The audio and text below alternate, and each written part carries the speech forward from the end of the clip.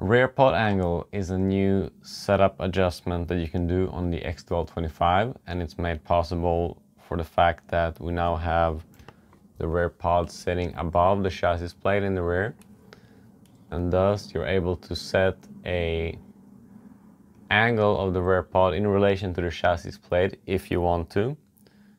The initial setting in the kit recommended setting has this measurement here between the chassis and the pod set at 3.5 millimeters. It's easiest to measure this with a caliper. And you had a little set screw here in the back, which you can adjust up and down, and this will determine the distance between the chassis plate and the pod, and this will thus make it possible to set a pod angle in this case. And having the pod sit flat, so no angle towards the front or rear, gives you the most neutral handling. This is the best initial setting that we suggest starting with for most conditions. If you then adjust this angle by loosening or tightening this set screw at the back of the car, you can increase the pod angle toward the front.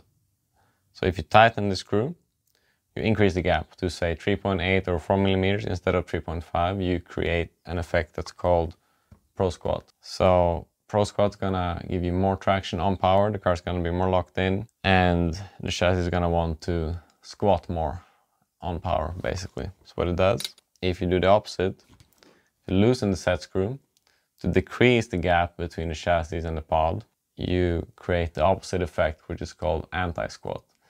And this does what it suggests. It resists squatting on power, which gives you more on power steering, more overall steering. The car will be more loose, more difficult to drive. And in this case, instead of 3.5, you will go to 3.3 or even 3.0. But it should be within that range between 4.0 and 3.0. I wouldn't go to any more extreme setting than that. But you can fine-tune this in steps of 0.2 millimeters, and you can achieve big gains for certain track conditions. So I really recommend playing with this and see what gains you can make for your specific track conditions. One thing to keep in mind when you change the pod angle in the rear is that you'll also change the ride height by making this change. So you need to make sure that the two interact properly. So in this case, we have 3.8 ride height in the rear, and as I showed you just now, the pod angle is 3.7 millimeters. So we're gonna decrease this gap here to the initial setting, which is 3.5.